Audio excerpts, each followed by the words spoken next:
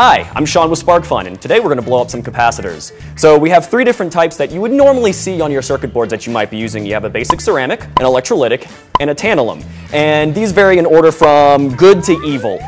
They have different properties, and as you can see, they come in various different sizes. And they have different uses for what you might want to use them for. But the thing is what happens if you put them on a board and you have a little bit of overvoltage problem or a little bit too much current goes through them? We've got a power supply here that's going to be supplying a lot of volts to these capacitors, and all that's just going to do, we're going to crank it to 36 volts, which is way beyond the voltage rating of these capacitors, and we're just going to see what happens. So first of all, we have a ceramic hooked up here, and I believe we are at 36 volts, and we're about to shock the crap out of this ceramic capacitor. You ready? 3, 2, 1. Not a whole lot. The next one we have in store is an electrolytic capacitor. Now these guys actually have a bunch of stuff stored in there. We'll go with the magic smoke. So if you see magic smoke, it's probably one of these going up. Let's figure out what happens. You ready?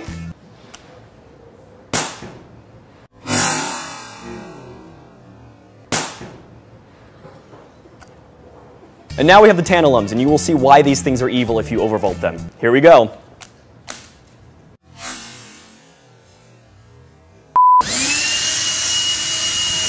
So one of the capacitors that we exploded is the ceramic right here.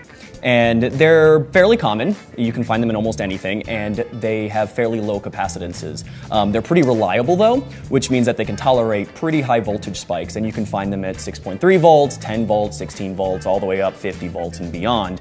The nice thing about them though, even though something might be rated like this one here at 16 volts, they can actually tolerate 2-3 times that in minor spikes. And if we test him here, we can see that he's actually still looks like an open circuit at 2 mega ohms, which is good. So even if he has failed, then he's still open. I still wouldn't use them, but what can happen at some of the higher voltages is that your dielectric will actually break down and your electrons will jump between the plates. So it can look like a short, but we're talking 100 volts or so for that to happen. So another capacitor is this electrolytic that we did, and this one had a nice puff of smoke come out of the top of it. As you notice, they're actually scored across the top to allow that smoke to release whenever the pressure gets too high because of an overvoltage or a reverse voltage situation. Electrolytics are great for storing a very big charge. They usually come on the order of several hundred microfarads, and they come in these big cans, or sometimes you can find them in surface mount. However, they are susceptible to reverse polarity.